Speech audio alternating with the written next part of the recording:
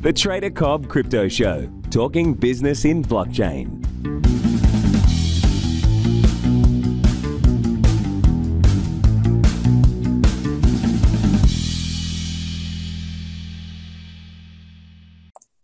Hello, everybody, and welcome to the Trader Cobb Crypto Show. It's Craig Cobb with you guys, and today I've got a guest that's going to probably blow your mind. I've got Gavin Brown, who's a co-founder at Blockchain Capital and senior lecturer at the Manchester Metropolitan University. Try and say that fast 5 times. Gavin, it's been a pleasure to have you on the show. Thank you so much for your time. Yeah, good morning, Craig. Thank you very much, and appreciate you inviting me on. Well, let me just say one thing for the viewers and listeners out there.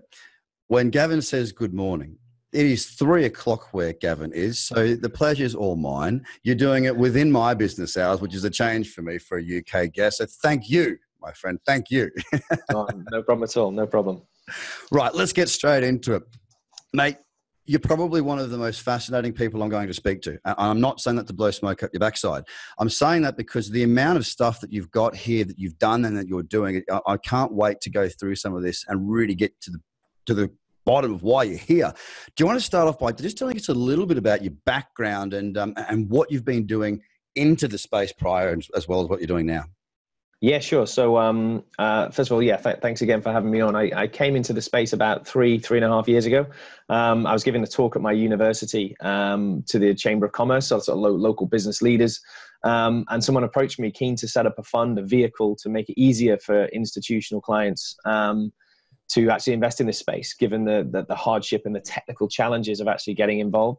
So that was kind of my introduction to it. But in terms of my background prior to that, I'm a chartered accountant by background. I trained as a financial services auditor, looking at brokerage firms, mutual funds, pension funds, things like that, mainly in the UK. And then I moved into investment banking in London, worked for Merrill Lynch, now part of Bank of America, obviously. And then in 2007, did an MBA at University of Oxford and set up a hedge fund with a friend of mine right in the middle of the financial crisis. So that was a joy, but good experience. But since then, I've been an academic and now sort of moving back into the world of fund creation and fund management, alongside my obviously prime interest, which is that of an academic and actually researching and thinking about, how these things get valued and what this is going to look like over the sort of medium to longer term as well. Wow. Now, you've been in this investing in blockchain space for probably more than most, I'm going to say.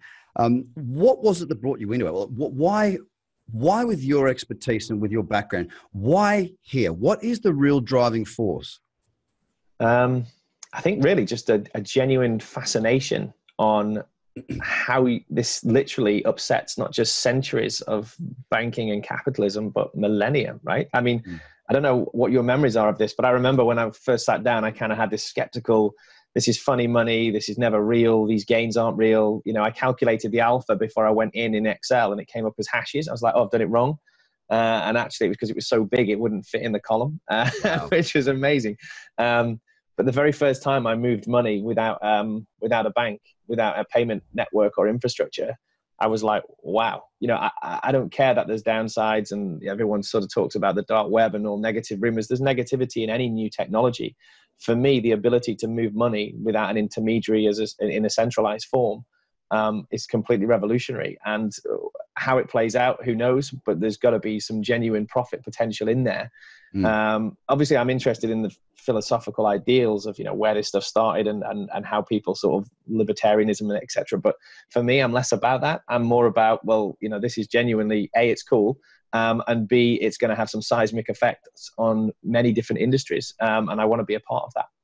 Yeah, and look, how long has the Blockchain Capital Fund itself been up and running?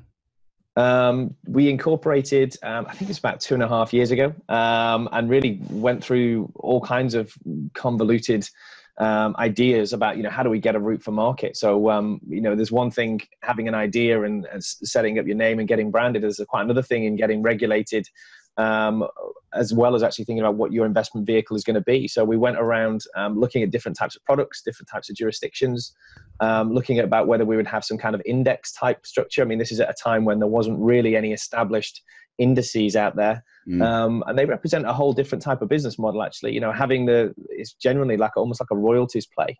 I mean, for your listeners who are familiar with things like the VIX, the volatility index, there's as much money to be made from actually Trading creating a benchmark. Yeah, exactly. As much as actually having an investable product which can be sold. And then obviously, just as we got close to a situation where we're ready to hit go, the market went where we didn't want it to go. So we're now in a state of really just still exploring, still talking to people and making sure that if and when the market comes back, which hopefully it will, that we're A, in a position to go, and B, in a position where people will then look to us as a voice of credibility when times were tough. Because anyone can call a market when there's a rising tide, right? It lifts all boats. The key is to be that voice of reason when it's hard to be that voice of reason, is the way we sort of see that. Well, you could say even a turkey would fly in a hurricane. I think that's better. I prefer your one. Look, I note on the Blockchain Capital website, it says you've got a huge amount of active investments. I mean, there's so many companies here and a lot that I know of. How did you, you've been busy.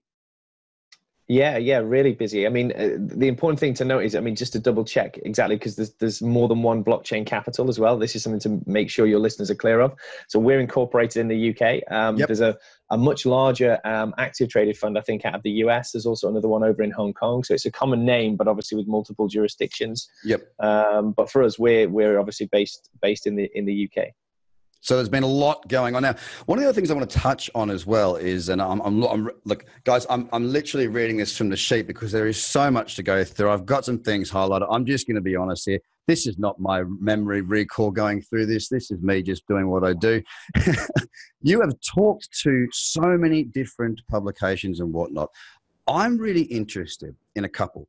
You have spoken, done commentary on cryptocurrencies and tokenomics to the House of Lords. Now, what was that? How did that go? And look, what I'm really interested in is what's their attitude towards this space? So that's part of an organization here in the UK called BBFA, which is led by Patrick Curry, MBE. And he is a gentleman who I did a talk as part of my academic work at HMRC, who are the tax authority here in the UK. And they approached me and just said, would you be willing to get involved with a wider government and industry response? So what we're doing here in the UK, led by a gentleman called Lord Chris Holmes of Richmond, who sits in the House of Lords. He's a big fan and a big champion of distributed ledger technology. So not just cryptocurrencies, very minor part of it, absolutely everything in the sort of fintech space. And then he's basically put together, along with this organization called BBFA, a suite of working groups. There's about 40, I think, each of them focusing on a different industry. So you've got sort of aerospace, manufacturing, retail, finance. And I sit inside one working group, which is called the academic work.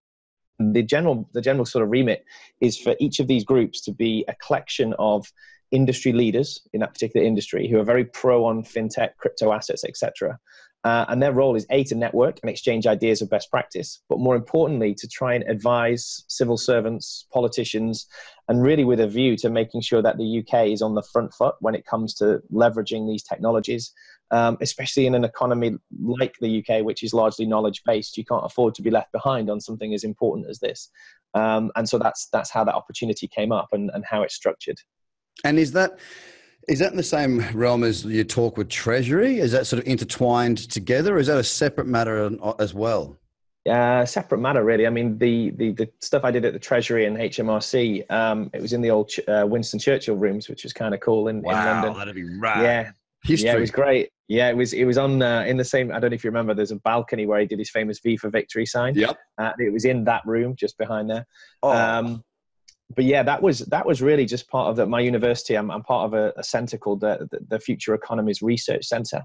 So we look at all kinds of, future stuff, smart cities, Brexit, obviously everyone looks at that. Yeah. But I focus on cryptocurrency. So I went there to talk to them about, what they are, everything from the fundamentals of blockchain, not necessarily in a technical way, but more in a kind of what does it mean for the economy sort of way. And as well, talking to them about, how does Bitcoin work? What do the cryptocurrencies look like? How do they trade? And then perhaps most importantly, they then want to know is, what are the challenges for policymakers? And, how do we tax these things, if at all? And then how is this going to play out? Who's going to win? Who's going to lose? What do we need to be looking at here? Which is of interest to governments. But at the same time, if you're an investor and a trader, that's exactly the same question you're asking yourself. How do I make sure that I capitalize on this and make some kind of cash, so. Absolutely. And just the fact, I mean, it sounds like they're really open to learning. Is that fair to say?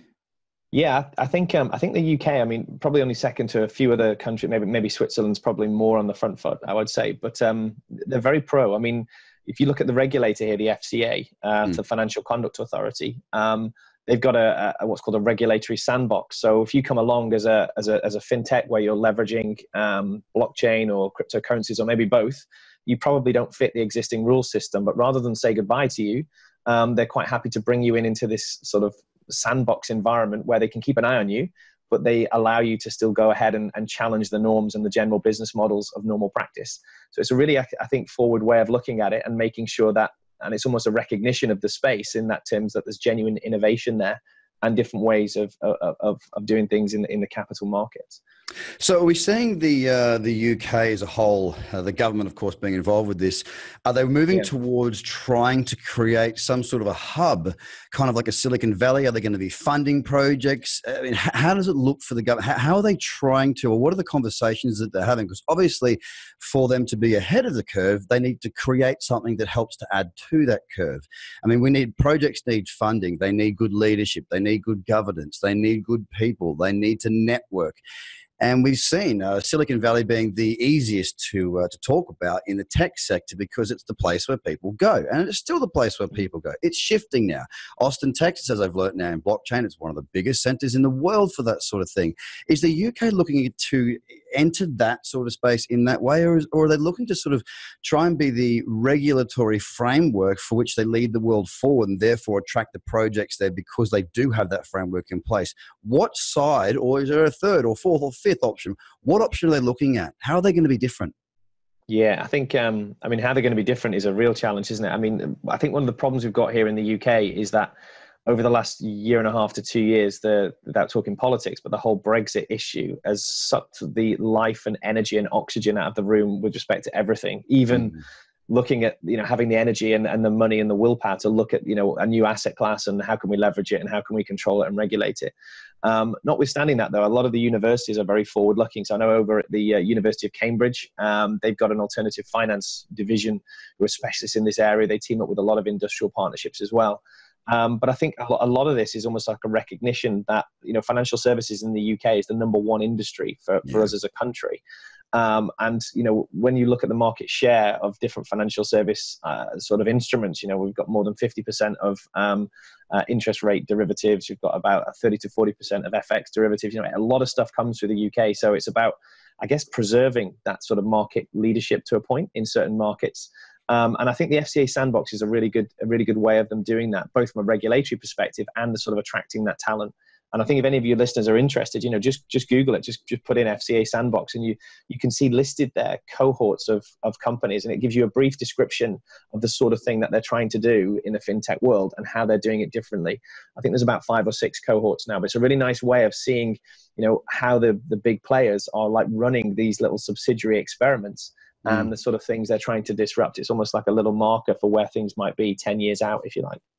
Yeah, and a bit of an understanding as to what they're looking for. If ever you're looking to build something, it's a very important way to do it. You got to, it's not just about having a product that people want. It's got to be a product that we can have that other people will allow to have, i.e. governments. The Silk Road was a product that worked really well. I mean, it was a wonderful functioning economy. But of course, governments weren't going to let that stand. So it's about matching the product with the regulation to have longevity, and it's about timing. So those sandboxes can certainly help with the timing aspect of it. Speaking of timing, coming into this now, coming back to the fund side, thank you for letting us have that insight into what's going on over there. I'm fascinated.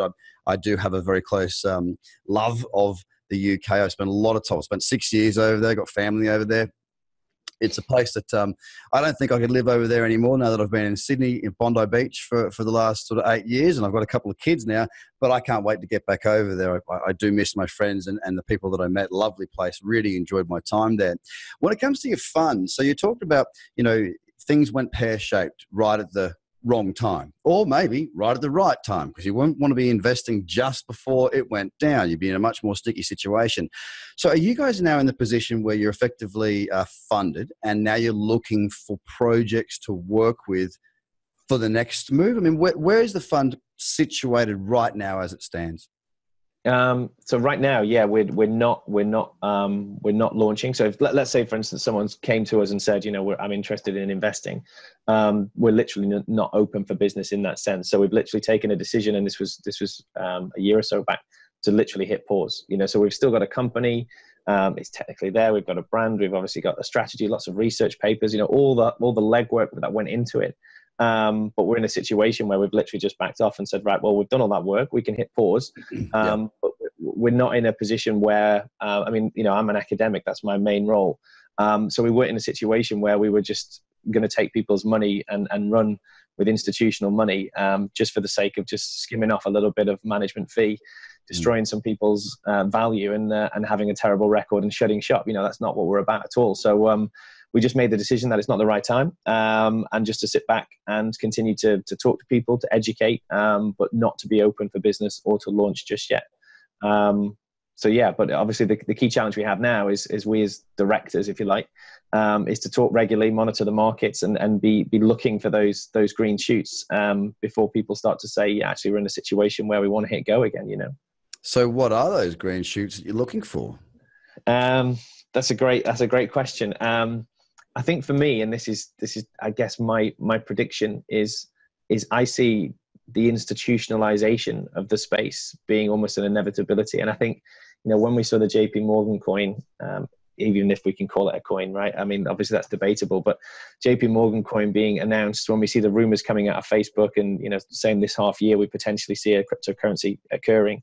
That for me is almost a recognition in the space that there's some genuine use cases here. And although that's contrary to the very original philosophies of, decentralization, actually what we could see is that this enables it to come to the masses, right? Because, one of the things that always puzzles me and people often say is, well, if cryptocurrencies are so good, we can have microtransactions, I can move money in real time, it's completely transparent, it's decentralized, it can be anonymous if I want it to be. It's got all these extra things that normal money can't do. Why are we 10 years on and still it's only a minority of people who trade it or use it?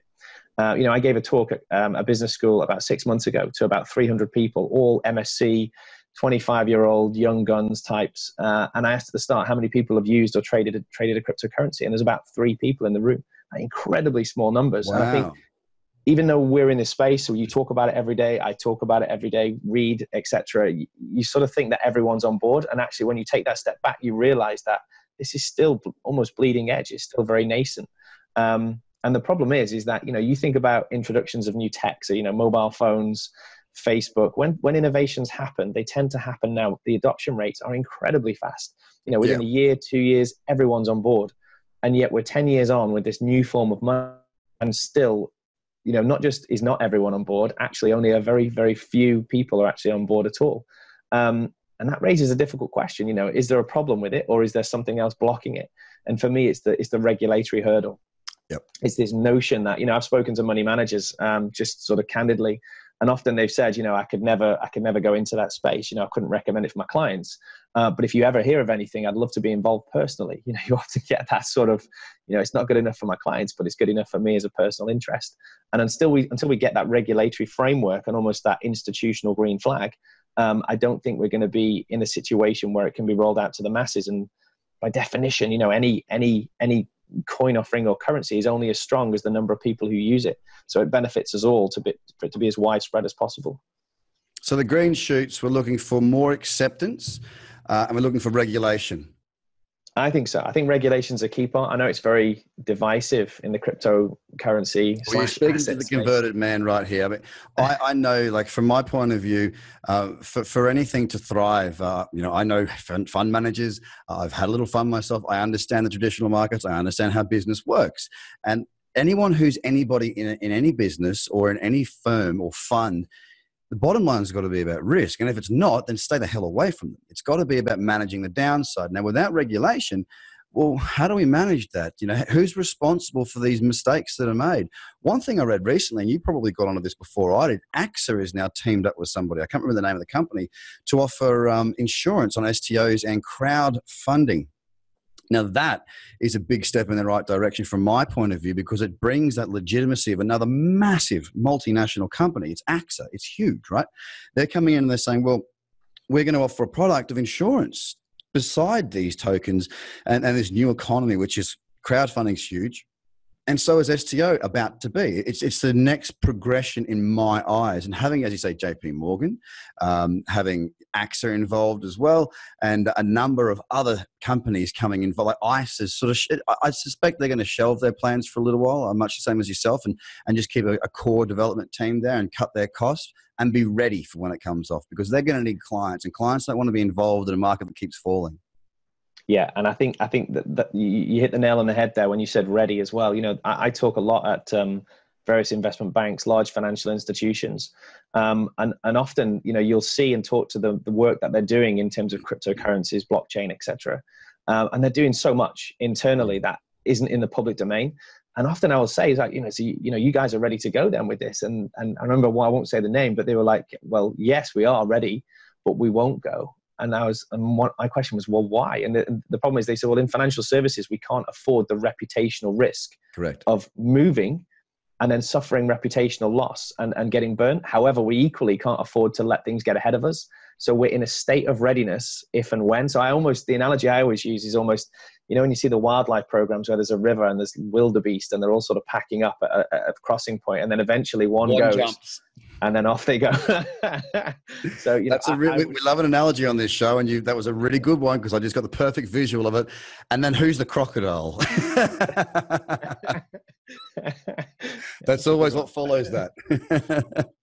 Exactly. So, but yeah, I mean, you know, I'm still convinced of the space, and I think for me the biggest fear is that notion of, I don't want to look back on this period of time and go, I was in early, I was educated about it, I called it, but I was either not in the position to have my funds applied properly, or maybe even worse than that, I just chose incorrectly. You know, how many people saw the .com space develop, invested, but put them on the wrong stocks, right? Because with this, you've almost got to run like a private equity type model. Yeah, then on CoinMarketCap now, there's 2,100 plus coins. Yep. You know, we could see 95% of those disappear inside 3 to 5 years. Yeah. Absolutely. So you got to run a portfolio, haven't you, inside the space?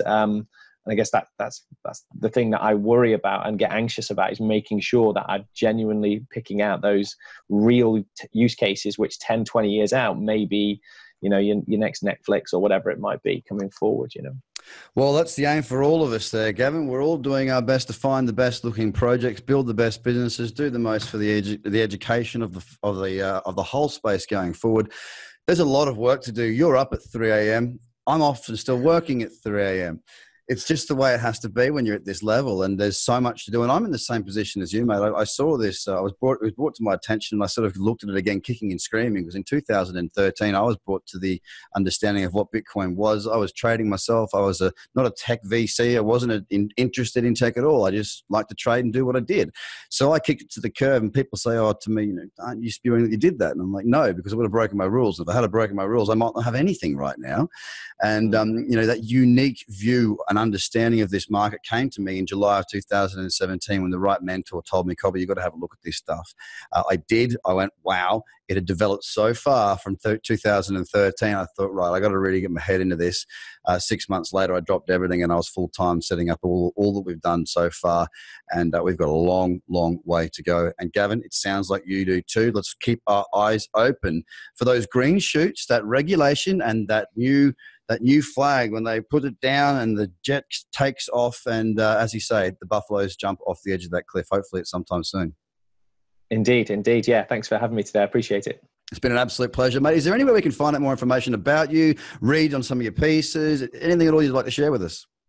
Yeah, I mean, I tend to, social media, I'm very active. So feel free to drop me a line, connect with me on LinkedIn. Equally on my Twitter, Gavin Brown _finance. If you want to jump on there as well, always happy to exchange some thoughts and share some ideas. I tend to put my research papers out on there as well. So if you can stomach an academic paper, I've got some stuff coming out on stable coins, comparing things like the DAI token from the MakerDAO with a few of the other sort of Circle, Tether type coins as well. So yeah, if you're interested in stable coins in particular, then keep an eye out on my profile. Well, Gavin Brown, ladies and gentlemen, co-founder at Blockchain Capital and senior lecturer at Manchester Metropolitan University. That is a mouthful. It will always be a mouthful. It's been a pleasure having you on the show. Thank you so much for your insights, both in and outside of government, and the future of this space. It's going to be a wonderful, wonderful ride. And the last, I share one more question with you. I'm going to hold you for one more question, right? At 3:00 in the morning. Long term, tell me, long term, what's going to happen? Long term, I'm slightly bearish when it comes to Bitcoin and crypto coins. I think the currencies themselves will persist over time. But for my money, I think when you look at how you spend your money, you know, we as individuals, you spend your money, you don't spend your money directly with government, you spend your money indirectly through government. In other words, via taxation. Yeah. You spend your money directly with multinationals. And actually now with this technology, we're seeing the democratization of money, right? Within 3 hours, you can have a coin coded and out there. And if you're a multinational and you've got a good enough brand and ecosystem with loyal clients, and now you're in a position where not only can you sell to them and service them, but you can actually also control the monetary system by which they are purchasing your goods, and there's no barrier for you to doing that, then potentially you're going to do that. I mean, if you look at companies like Starbucks, they've got $1.3 billion on their balance sheet of people who have prepaid coffee cards. That's more capital reserves than some multinational banks. And why is that the case? It's because people have got faith in the brand, they've got faith in the product. And I think if that faith is there, if I was the leader of an organization like that, I'd be like, well, let's try and leverage that with our own currency. It's just like a loyalty scheme, right? It's just like air miles, but an actual currency that can be cashed out to any, you know, trading pair. So for my money, we'll see the institutionalization of the space for good or for bad. So there'll be centralization, but it does mean that, you know, especially platforms and bets like Ethereum, etc., which can be that sort of ERC20 type infrastructure, then things like that will do very well out of it. But it may mean necessarily that, you know, your Bitcoin, although it will still do well over time, it may not do as well and become a total money replacement as perhaps people would hope it would be, I guess would be my shout. So I'd also be looking to think about equities in firms who can leverage and use this technology to create their own coins as well, to be on that sort of watch as well. Wow. So there's a lot to learn. There's a lot going on. And the thing is, when we say long term, we're talking about a generation here. We're not talking about crypto long term, which is 3 years. We're talking about the development of a technology that can truly change the world and reshape the way that business is done, the way that we transact, and how we cooperate, love or hate a certain brand can come down to all of this. And whilst that's going on, we got a lot of work to do, man. We got a lot of work to do. Indeed. And thanks again. I have no more secret, sneaky questions. Appreciate it very much. Keep in touch, and I wish you all the best going forward. Oh, star man. You too, Craig. Take care. Thank you. Thanks, everybody. Bye for now. The Trader Cobb Crypto Podcast is hosted by Craig Cobb. All Trader Cobb courses, products, and tools can be found at tradercobb.com because experience matters.